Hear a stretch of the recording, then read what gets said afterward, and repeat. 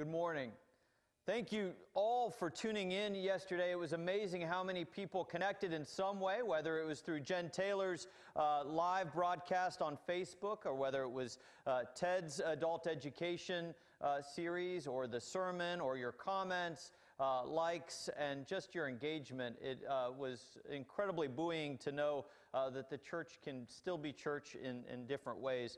I was also buoyed with the people that have reached out, people who have said, if there's anybody who is vulnerable and needs errands run, whether to the pharmacy or the grocery store, to let them know. And so I'm encouraging all of you, one, lean in on one another, more figuratively this time of year than literally, but reach out if you have needs. Reach out to those that you're concerned about or know of in this community or in your neighborhoods that need extra attention. And maybe you can be one of those angels that delivers food or brings needed medicines or whatever you may be able to provide to another person. Maybe just the phone call and the prayer is really at the heart of it. But definitely reach out, both outward to those with needs and to those who have particular needs. Reach out to us and we will find somebody to help take care of it. We want to take care of one another.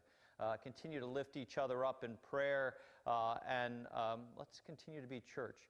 One of the ways that we're going to do that is by providing a daily point of contact, a daily meditation.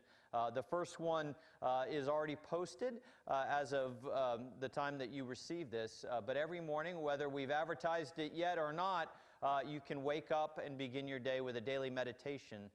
These meditations are based on the daily lectionary readings during Lent. You can find that if you Google lectionary page and follow a link called lectionary page.